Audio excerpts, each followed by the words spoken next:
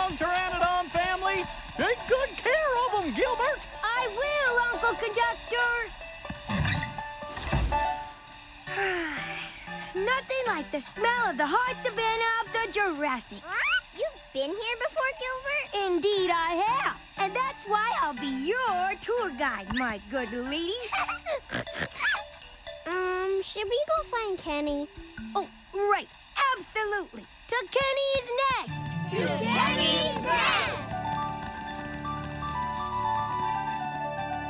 So here's the savannah. That rhymes with banana. Did you know there's a local custom here that whenever you visit someone, you bring them a little gift? All the dinosaurs around here do it. Oh, my, really? Then we should bring Kenny Kentrosaurus a gift, too. Oh, I guess you're right, Mrs. P. Now, what would make a nice gift for a Kentrosaurus? Maybe some of those high-growing leaves on those trees would be good. Kentrosaurus keep their heads pretty close to the ground. So Kenny probably never gets to eat any of the leaves that grow really high up. Good thinking, boys. Let's get some of those leaves for Kenny. Up we go, buddy. Come on, Gilbert. You too.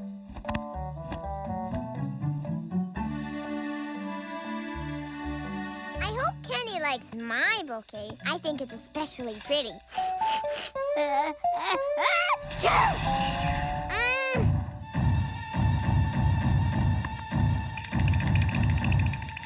that some kind of huge carnivore? Don't worry, Shiny. I know what's going on.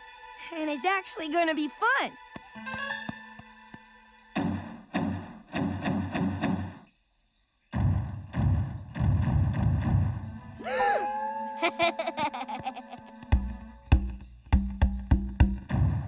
Oh, yeah! Good job, Dawn.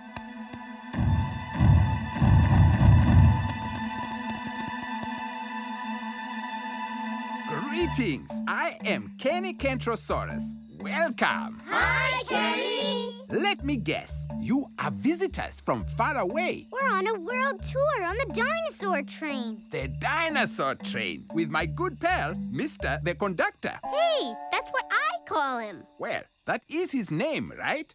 So, what are your names? I'm Tiny Pteranadon, and this is Buddy, Shiny, Dawn, Gilbert, and my mom and dad. Welcome. I'm happy to have you as my visitors. We're happy to be here, Kenny.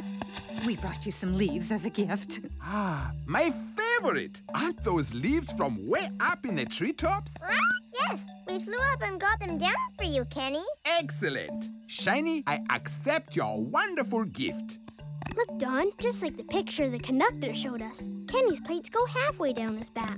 Yep, and then his big spikes go the rest of the way down, all the way onto his tail.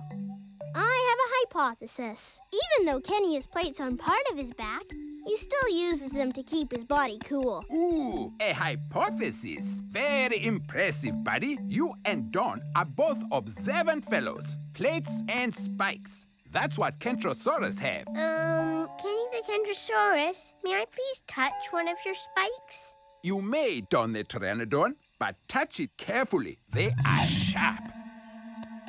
Whoa, these spikes are amazing. Yes, I'm quite proud of my spikes. You should be. They're great. A Kentrosaurus has spiky spikes. There's something everybody likes. Who could ask for anything more? He's one big spiky stegosaur. Dinosaur. Once upon a time, there was a mom. Her name was Mrs. Pteranadon. Sitting on her nest, she heard a scratching and said, Oh, boy, my eggs are hatching. one by one.